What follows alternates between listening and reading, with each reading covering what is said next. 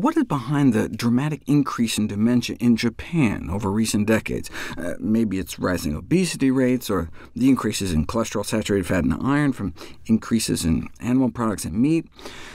Overall calories just went up about 10% in Japan, whereas animal fat and meat consumption rose 500%, about 10 times the rise in sugary junk.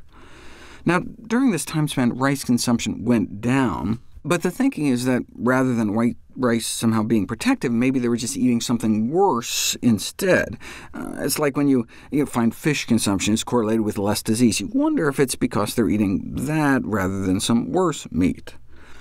If you look across multiple countries, you see a similar pattern, with the most important dietary link to Alzheimer's appearing to be meat consumption, with eggs and high-fat dairy also maybe contributing. There appears to be a really tight correlation between Alzheimer's and per capita meat supply.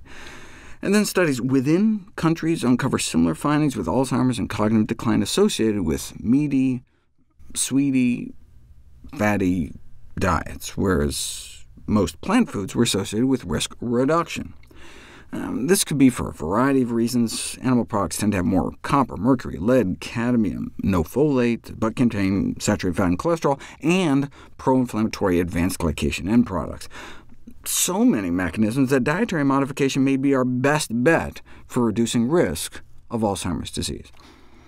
But how do we know its cause and effect? The evidence that meat consumption is causally linked to Alzheimer's disease, well, there's the strength of the association, the consistency across different types of studies, the fact that the dietary changes preceded the risk of dementia, the dose response, more meat linked to more risk, a bunch of plausible mechanisms.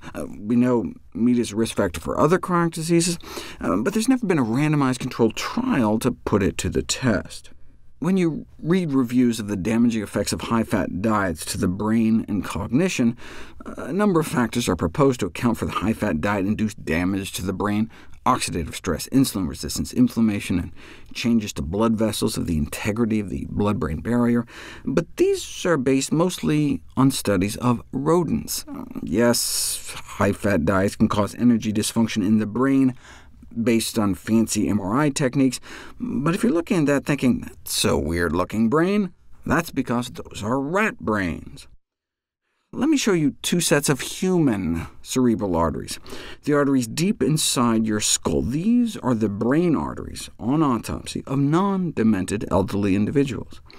Here are the arteries from Alzheimer's patients, clogged nearly completely shut with atherosclerotic plaque packed with fat and cholesterol. With CT scans, you can follow this intracranial artery stenosis, this brain artery clogging over time, and follow the progression from mild cognitive impairment to Alzheimer's disease.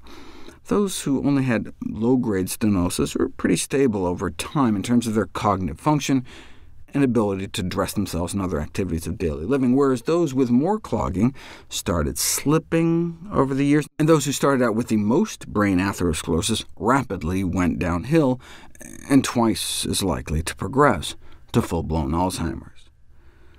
Chronic consumption of standard Western diets enriched in saturated fat and cholesterol may compromise our cerebrovascular integrity, compromise the blood vessels in our brain.